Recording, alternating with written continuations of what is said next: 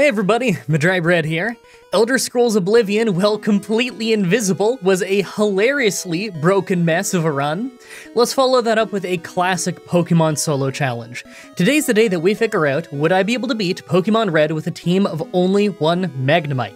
Alright, this looks like it's going to be a brutal one. I'm expecting this to go about as horribly as the Lieutenant Surge run. So we're all looking at the stats, right? Now, Magnemite is both weaker and stronger in Gen 1 than he is in the rest of the series, in a weird way. We're stronger because there's no special attack and special defense, just special. And we have a special of 95, so that's actually really high. Like, that's a lot more special defense, essentially, than a Magnemite would normally have. Problem is, Steel-type didn't exist in Gen 1, so we don't have all those resistances that would come with it, nor do we have, like, the Levitate ability or whatever it is Magnemite normally has in Gen 3 onward. We still have decent defense for a first form Pokemon, but our health is awful. For level up moves, we don't really learn that much, just all the typical Gen 1 moves for electric types. Thunder Shock, Sonic Boom, Supersonic, Thunder Wave, Swift, Screech, all the standard ones. In fact, only the standard ones, since we don't learn things like Thunderbolt by level up. Yeah, I think I'm basically just rolling with Sonic Boom for rock and ground types, and then Thunder Shock for everything else until we get the Thunderbolt TM. Speaking of, here's the TM list. No Body Slam is rough, since that's usually the best normal move we can learn in Gen 1 runs, since, you know, Return didn't exist yet. Reflect could be pretty good since it doesn't wear off in Gen 1, but I'm not sure if I'll actually end up using it. You know, if being frail is too much of an issue at the end of the game, then maybe I could use Reflect and Rest? Then again, Rest is weaker in Gen 1 since you miss an extra turn. Probably not worth it. Like always, I'm writing the script as I go through with the challenge, so all this part is being written before I've started. Everyone comment down below and guess if I can win or not. It wouldn't surprise me at all if I have to be level 100 to beat the ground gym, but other than that, I think that this run is possible. Let's explain the rules. In combat, I can only use Magnemite. I'll need other Pokemon to use HMs, but I won't be allowed to use any of those Pokemon in battle. No glitches or exploits, no items in battle, only Pokeballs and items outside of combat are allowed. Also, if you enjoyed the video, be sure to like, subscribe, and ring the bell for more. Let's do this. So right off the bat, I used the Universal Pokemon Randomizer to replace Charmander with Magnemite so that we can do the whole run with it. I picked to replace Charmander so that our rival would have Blastoise, not a super hard Pokemon to fight, but for sure harder than the Water Onix we'd have to fight otherwise. Plus, this gives him Exeggutor, a way more dangerous Pokemon in the final battle than Venusaur. I name him Voltorb, because that's hilarious. Okay, Force time. So, we have to do the early grind before the Rock Gym, like usual. I don't think it's going to be that hard, I'm not really going to be here forever. Yeah, we have terrible moves to deal with this team, and we don't really hit hard, but at least Sonic Boom will work for taking him down. Weirdly enough, we don't get our first electric move until level 25, and we get Sonic Boom at level 21, so we're just grinding with only Tackle for a little while. I really don't think Brock will be hard though, so let's just go ahead and try at level 21. Yeah, the Rock Gym was so easy we didn't even take a hit. It was incredible. I don't expect Sonic Boom to get us many more easy wins though. So we're headed east next. We have a water gym coming up that you'd think would be easy, but we don't have an electric move, so I have to make sure to gain 4 levels on my way so that I do. Yeah, Thundershock sucks, but we have pretty high special, so I'm not really that worried. The rival fight might be a bit harder, but he won't have a grass type yet, so I still think it'll be a first try, even if our moves aren't that great. I'm not too worried, I just want to make sure that I'm strong enough to beat the electric gym by the time that I get there. On our way through, I took the Helix Fossil. I knew that if I didn't say what I took, you'd all ask. Actually, now that I think about it, everyone ask anyway. Comments are good for the YouTube algorithm. Water gym time. So we were actually slower than Staryu, so we took a little bit of damage from Water Gun before one-shotting him. Decent start. Next is the much stronger Starmie. Its Water Gun didn't really do much to us, but its Bubble Beam on round 2 did. Still, it only took 2 shots for an easy win. Let's see if we get that lucky with the rival. So the rival was super easy, but what surprised me the most was that at the end he had a Bulbasaur. Whoops, I think I replaced Squirtle instead of Charmander when I made the ROM. I can't really go back and fix that now. Whatever, I'd have one-shot Blastoise or Water Onix anyway, although I would still argue that Exeggutor is more dangerous at the end of the game because of how insanely annoying he is with sleep. But I guess having Bulbasaur on the guy's team will make it a little bit harder earlier in the game. Don't know if that balances out, but whatever. Next is Nugget Bridge. Yeah, this place isn't too bad either. There's like a hiker that I have to use Sonic Boom on, and it's kind of annoying when I have to fight grass types because I don't do much damage, but it's pretty rare to run into a real issue here. I still need to do it though, and it's worth getting as much experience as I can. Again, I'm convinced that the ground gym near the end of the run is going to be brutal after doing that Lieutenant Surge run, so getting experience now will save me some time later. Speaking of, clearing out the SSN is great for experience. Lots of water types here, and although Thundershock is weak, we're still a pretty good special attacker with the same type attack bonus, and they're weak to electricity, so it's easy. Easy like the rival on the SSN usually is. How do you think it'll go this time? Yeah, go super easy again. I guess Ivysaur puts up a little bit of a fight here, but really we were in no danger.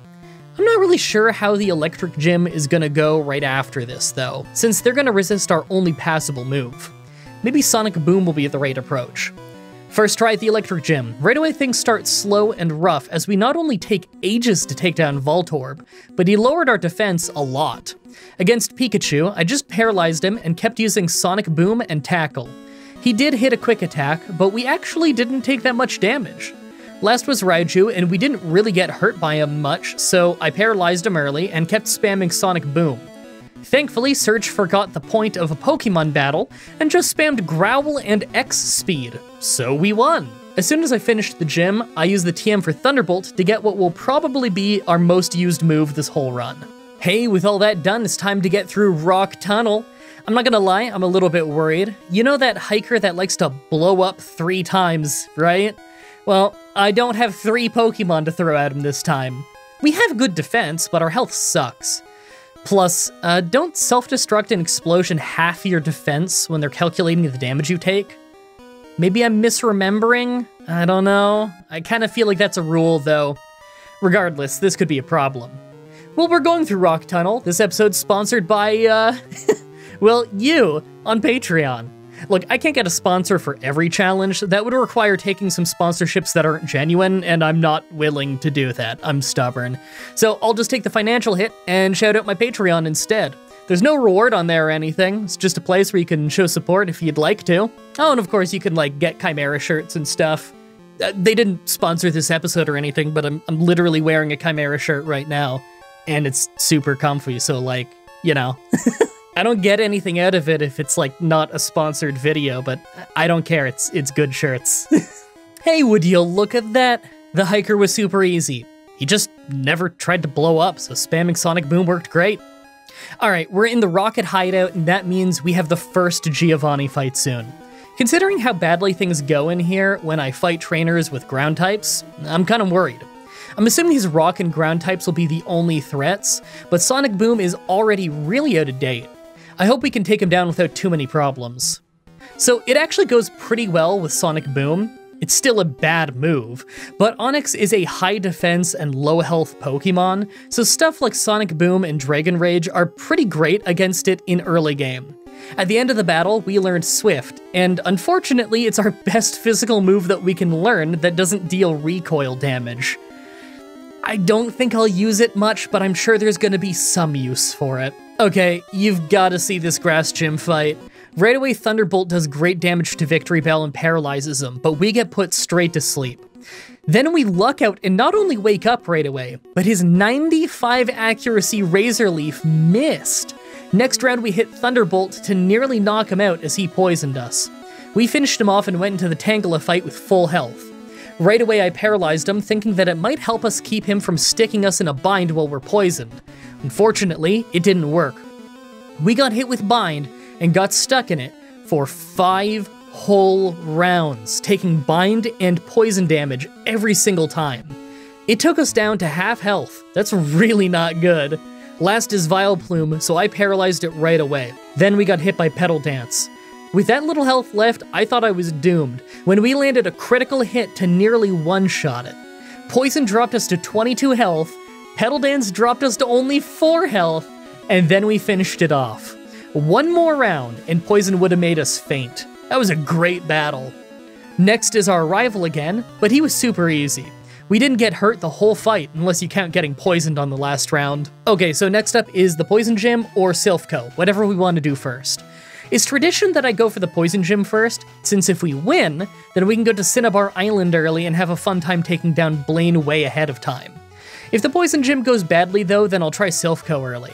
Hey, while we travel, it's time for another session of MDB AMA. Yeah, sorry I haven't done this in like a month or something. I could explain, but we'd be here forever. So I'm gonna grab a few comments that contain the acronym MDB AMA, all one word, and then I'll answer them on the show. Okay, first question, and I get this one a lot. Ma-Sa wants to know why I don't use vitamins in my Pokemon challenges. Well, the answer is that I do use them a little bit if I stumble across helpful ones early enough in the game, but all vitamins do in Gen 3 and onward is raise your effort values. Considering one vitamin gives you the same effort values as fighting 10 weak Pokemon, I tend to end up maxing out my effort values really early in solo runs. Like, it's not uncommon for me to max out my effort values before the second gym. I've maxed it out before the first gym in some runs with rock gyms starting it. One Pokemon is making 100% of the opposing Pokemons in the entire game faint, so you're gonna max out your EVs really early. Usually by the time I get a vitamin, it's all maxed out. Alright, question 2. I got loads of questions about coffee of all things. I'm gonna guess I probably talked about it in an outro and then forgot. So I'll answer this one from John Treadway, who asked what my favorite roast is and if I have a cutoff time for coffee. I actually don't have a cutoff time for when I drink coffee, because for the last year or so, the only coffee I've had is decaf. We've got this really nice brand here named William Partivento, and they've got this decaffeinated coffee that's just fantastic. It's the only decaf that I've had that tastes exactly like regular coffee. I don't drink pop, and basically all of my tea and coffee is decaffeinated. I usually feel pretty rough after drinking caffeine, so I just rarely have it anymore. Yeah, anyway, that was fun.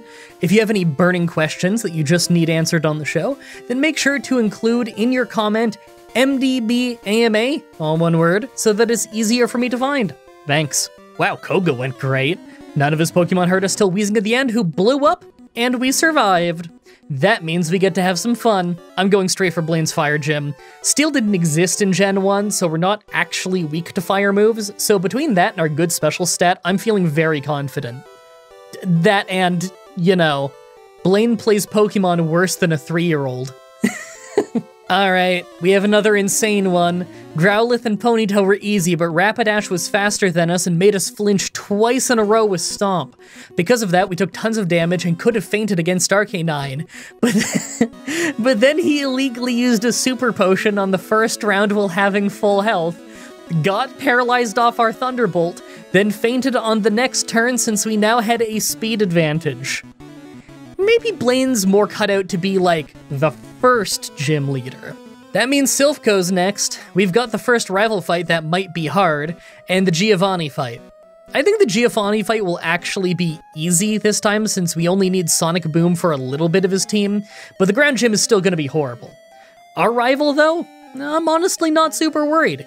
He doesn't have any ground moves, so really the biggest threat is probably Alakazam, but we're a high special Pokemon. I think that as long as we don't get any serious status afflictions or special drops, we should be fine. Rival time. Pidgeot was a one-shot, of course, and second was Wateronyx, who also went down in one hit. Growlithe was also a one-shot, but Alakazam was next and he was faster than us. Now, he could have done something dangerous, but instead he used Confusion, so we just took him down. Last was Venusaur, who failed to get us with a Poison Powder of all things before we took him down. Well, that was easy. Time for Giovanni. His first 2 Pokemon are one-shots with Thunderbolt, so our first real challenge is Rhyhorn. I switched between Swift and Sonic Boom a little bit to try and figure out what did more damage. Seems like Sonic Boom does just a little bit more, so I used that for the bulk of the fight, but man, he did a ton of damage to us. He can lower our defense and everything, so being in a long fight is pretty bad. We got to Nidoqueen, but we didn't last long. Body Slam hits us real hard after the defense drops. Maybe if I just try this a few more times. So, after a few more tries, I managed to get past Rhyhorn with more health, but Body Slam is still messing us up way too badly. We're finally consistently losing. This is where the run is gonna get hard. I still have lots of trainers left. Let me go get a few levels and come back. Okay, after many tries at level 58, I have this run where we win just by the complete and total luck of Nidoqueen using stuff like Scratch. As soon as she body slammed, she crit to nearly take us out, so it was still close, but we finally got a win. The ground gym is gonna be horrible, won't it? First though, the Psychic Gym. Yeah, it was super easy until Alakazam, who at least tried to fight us with Psybeam, but probably would have done much better if he used Psychic instead. We won. Ready to go lose to Giovanni for the rest of the run? Make your guesses now on what level we'll need to be before we win. I'm personally guessing level 85. Let's go give it a try. So, first off, we have a super long fight with Rhyhorn. It went okay, but we lost some defense. Next was Dugtrio, who obviously was going to one-shot us with Dig, but he used a guard spec illegally well underground, and because Swift hits Pokemon during Dig in Gen 1, we got 2 hits and knocked him out without getting hit. That's the luckiest thing that could have possibly happened. Next was Nidoqueen, and things were going great until near the end when we got poisoned. We did a lot of damage to Nidoking right after, but the poison did catch up with us. You know what the worst part is? If we didn't get poisoned, we'd have beaten Nidoking, and because this is Gen 1 and Rhydon has Fissure, he'll use it forever. We'd have won this on the first try, all thanks to insane Dugtrio luck. It's not gonna go that well next time, is it? Level 65. Rhyhorn goes badly, we beat Dugtrio with a little bit of health to spare, but we still get beaten up way too much even without getting poisoned, and we can't make it past Nidoking. Man, if I could just get faster than Dugtrio, then he wouldn't get a chance to hit us with Dig. We only need a 2-shot with Swift after all. Level 70. Rhyhorn goes amazingly this time, and we ended up critting to one-shot Dugtrio, so that was a great start. Against Nidoqueen, we take a little bit of damage, but really, we stomped her pretty hard, so I was just paranoid about getting poisoned against Nidoking. It never happened though. He went down fast, and last was Rhydon. Because the AI never runs out of power points in Gen 1, he'll just miss with Fissure forever, so we can take our time winning the fight. Man, I way overshot. I thought this was gonna take a lot longer to win this fight. Alright, well, let's go do our rival fight. First was Pidgeot, who was a one-shot, and second was Rhyhorn. Now, I don't know how, but his Rhyhorn is way harder than Giovanni's. He brought us all the way to 50 health by the time we whittled him down, and that was followed by me one-shotting his entire team until Venusaur. We hit him for less than half his health but paralyzed him, as he hit Razor Leaf to nearly take us out. I was hoping Paralysis would save us, but we dropped into a Sliver, and he finished us off. Ugh. Alright, let's just try a few more times. I think we just need a little bit better Rhyhorn luck. Next try, and I get a little bit better luck on Rhyhorn, but it didn't matter since Venusaur used Vine Whip instead, so, you know, we won. Why can't you just do that the first time? Alright, we're on our way to the Elite Four to end the run. We're in the low-level 70s, so about average for this point in these challenges. I've got to say, I'm feeling pretty hopeful about this one. The only ground types we have to fight in the Elite Four itself are Onix, and they're super weak to Sonic Boom. Other than that, I could see us being able to sweep a lot of the end of the game. Lance might be hard, and I could see the rivals Rhydon being an issue, but other than that, I'm feeling pretty good. Now that we're at the Elite Four, let's take a look at our team. You know what? 183 special has got to be some of the highest special for a Pokemon in the low 70s that we have ever had in one of these challenges. We're not super fast, but I think that it's enough that we can probably sweep a decent amount. Make your final guesses on if we can win this or not. Let's do this. First is Ice Trainer Lorelei. Yeah, it's basically a sweep. Well, at least that means grinding will be easy. Second is Fighting Trainer Bruno. This was super easy as expected outside of the couple of Onix that could stall us for a while. Rage can actually be an issue because of how much we have to hit them, and thus how much attack they have to build, but they never made us faint, so it was fine. Third is Ghost Trainer Agatha. This could have gone worse if not for her Gengar at the start using Dream Eater while we were awake, and then missing Hypnosis. I love Agatha's insane AI. We took her down pretty easily. I'm feeling good about this. Fourth is Dragon Trainer Lance. I wish there was some big action-packed battle to recap, but Lance spent most of the fight using agility, even when he was faster than us. He really threw this fight. Finally, the Pokemon champion. Right away is Pidgeot, who is a one-shot, and second was Alakazam. We got super lucky on this try and he wasted his time with Reflect, then Thunderbolt paralyzed him so we could finish him up without getting hit. Rhydon is a beast though. He kept lowering our defense with Leer and Tail Whip and using Fury Attack for surprising damage. It took forever to take him down and our defense was absolutely ruined by the end. Best part? Every time he uses Leer or Tail Whip, it activates the badge boost glitch against our will. So all of our stats but our defense are actually higher than usual, but the moment we beat him, we leveled up and that undoes the glitch. That's no good. Water Onyx was a one-shot, but after that was Arcanine, who's faster than us and finished us off easily with Takedown. Brutal. Let's try again in a few more levels. So after losing 4 tries to Rhydon, we had this try where we still got beaten up real badly and lost all 6 stages of defense. But we took him down and we're a few levels higher than last time. Water Onyx is still a one-shot, and this time we're faster than Arcanine and one-shot him too. Last was Venusaur, and although he wasn't a one-shot, he went for Solar Beam. That takes 2 turns, so we were able to finish him off and get the win. Well, that's really not what I was expecting. I thought we'd be more frail, but the extra special defense from having our special combined like that paid off big time. Really hope you guys like that run. The next Pokemon challenge will be up next Saturday like usual, with Pokemon Black with 1 Sandile. As always, I'm looking forward to your suggestions in the comments, in the challenge request section of my Discord channel, and on Twitter. Subscribe, ring the bell, stay tuned. Outro time! Now, I don't want to spoil too much, but I have actually started playing that Sandile run. I'm a few days in because I'm recording this voiceover a little bit later than I'd like to, in the week that is. That Sandile run is crazy. I started with the ability Moxie, which is every time you make a Pokemon faint, you gain 1 stage of attack. Oh my god, that tiny little adorable alligator is an absolute beast. That run is gonna be crazy. Where I'm playing right now, I'm not at the Elite Four yet, so I don't know if things are gonna get a lot harder there. I kind of suspected that the fighting Elite Four member is gonna be a real big problem, because so far most of the problems I've run into in that Sandile run is when I run into a strong fighting type, or maybe a normal type with like tons of health. That can be a problem too. So I'm kind of excited to see how that goes. I'm supposed to fight the Elite Four later today, so I guess I'll find out, and you'll find out in like a week. I need to go edit this stuff, because I'm recording this voiceover so much later in the week than I thought I was going to, so it's going to be a little bit of a rush to edit this one. So look forward to all the editing mistakes. Actually, you know what? If there's no editing mistakes, it's because I got the video done early. I put it up for early viewing for you guys on Twitter, so people on Twitter get to see it earlier than everybody else. It's free, by the way. You can just go look at my Twitter. And yeah, whenever I put it up early, people end up catching all of my editing mistakes early. So if you've been wondering why there's less editing mistakes in the videos recently, it's not that I stopped noticing them. I am a flawed editor, I'm fully aware. However, people catch them early now because I put it up early on Twitter, and so I'll re-render out a new fixed version when those problems occur.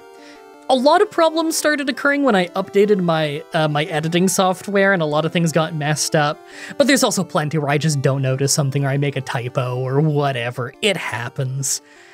Anyway, that's enough rambling for me. I gotta go get this edited. Thank you everybody so much for watching, and until next time, have a nice day.